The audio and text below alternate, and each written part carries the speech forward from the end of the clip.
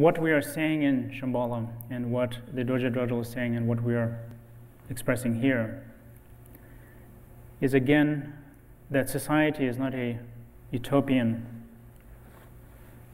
state,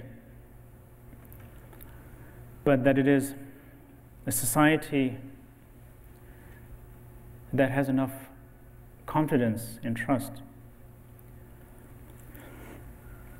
to acknowledge humanity's most innate principle.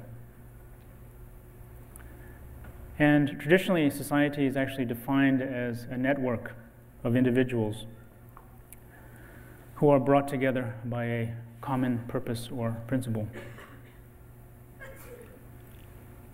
What is the principle of our society now?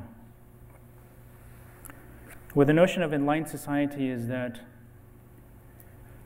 if at the subliminal level that we can create a society where enlightenment is not a state, but is a descriptive adjective in that it is the willingness for us to wake up and look and to see what our nature is and what society's nature is.